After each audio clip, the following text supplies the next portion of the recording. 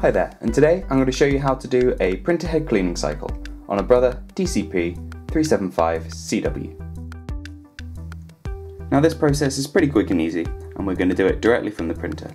So the first thing we need to do is go into ink management by pressing this button here.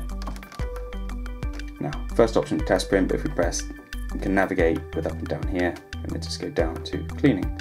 Press OK. And then you've got two options. You'll have black, colour, or even all. So I'm going to do colour because I know that's where the issue lies. Press OK. And off it goes. Now with the cleaning procedure completed, I would personally recommend doing a test print from the printer. It's again found in ink management. We went past it just a moment ago. But if you'd like to see a video on how to do that process, you can find that on our channel also. But I hope you found this useful, and I'll see you next time. Thank you. Take care.